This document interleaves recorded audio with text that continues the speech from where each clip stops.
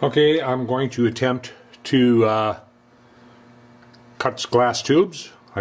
I got my glass tubes. I marked this one off where I want it cut, and it just so happens there's 3/4 inch, or close to a 3/4 inch OD. So I got a 3/4, or not 3/4, 5/8. So I got a 5/8 collet in here. I'm just gonna lightly clamp it without breaking it.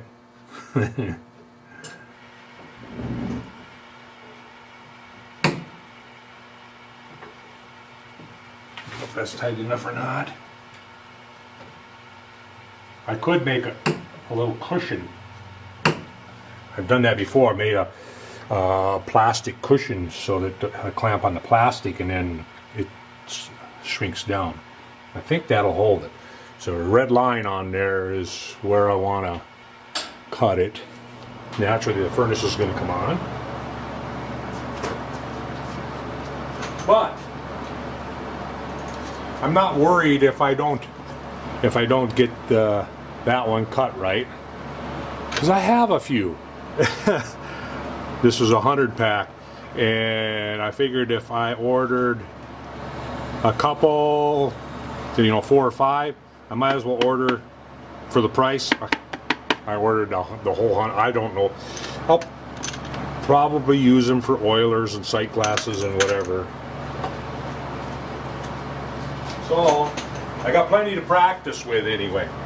So what I'm going to do is I'm going to take a diamond file. This is a diamond triangle file. I'm going to move you up here closer if I can, so you can get a good view at what I'm doing, at how I break this tube. I want it to focus. I'm trying to get the camera to focus on it. So right there, I'm running at 1400 RPM. I laid some rags down here. I'm going to try not to wiggle back and forth.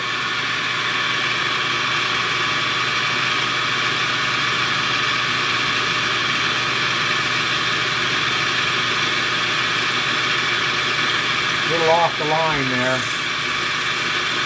Can be short. Too late now. Once you make a scratch in there,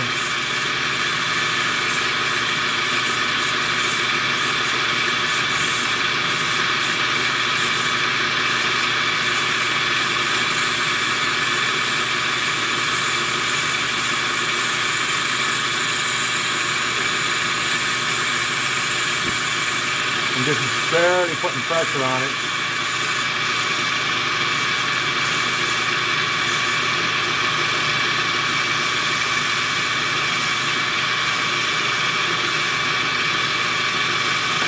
Oh, how it came loose. It scared me. Yeah, I'm a little bit short. So, gotta put a little more pressure on it than what I had on it.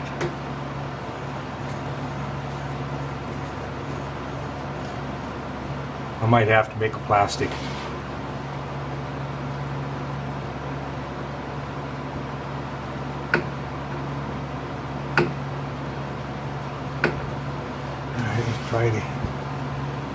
Try to get back in that same track. It wouldn't be so shaky.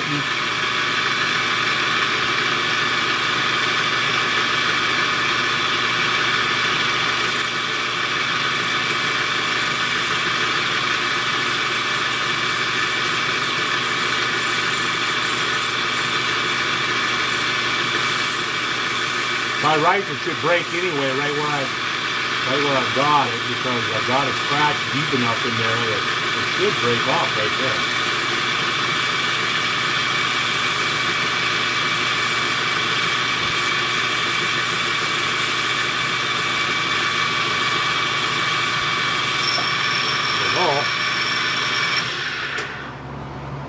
Break clean, pretty clean. It's not exact, but it's damn close.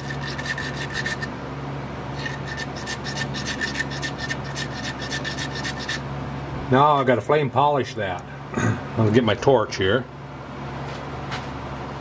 And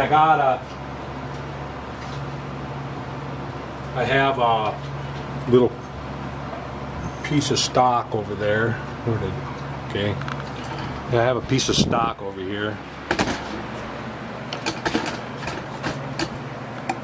Where we at? There we go. It's just a collar. I'm going to put that on the bottom. I'm going to flame polish that, otherwise it could crack and break. And that way I got this in there so I can turn it. The butane torch.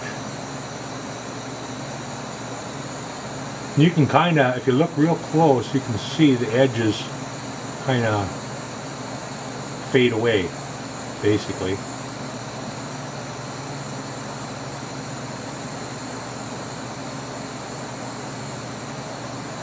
A spot right there. Right there.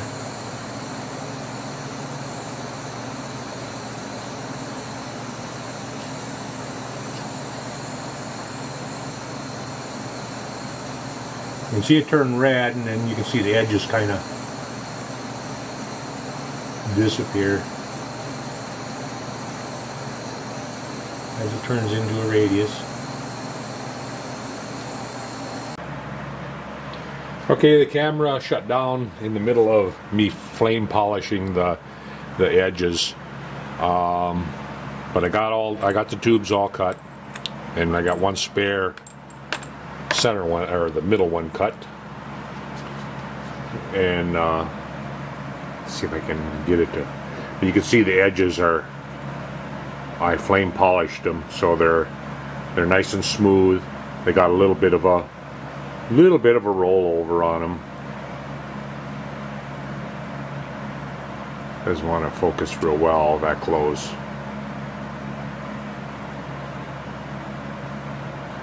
Come on. So anyway, the tubes are cut, so now I can go back to the little cross members. This one here might be cut a little too long, so I might have to move that back a little bit if I use this one, but the other two are cut right. So,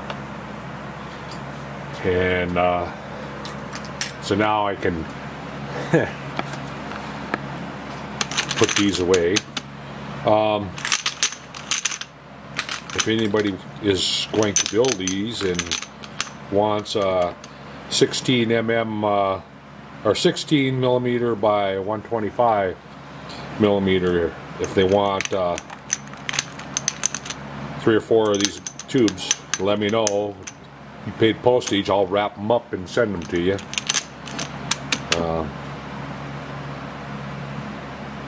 You just all I ask is if you pay the postage. I don't have a lot extra of the big. I only ordered 5, I think, so I've got 2 extra here. I broke one. I broke one while I was cutting it, and but that's okay. That's why I ordered extra. Lots of extra 16s. Anyway, I'll be back when I'm back over there and boring the holes for the bearings and stuff on the little cross members. So I will be back.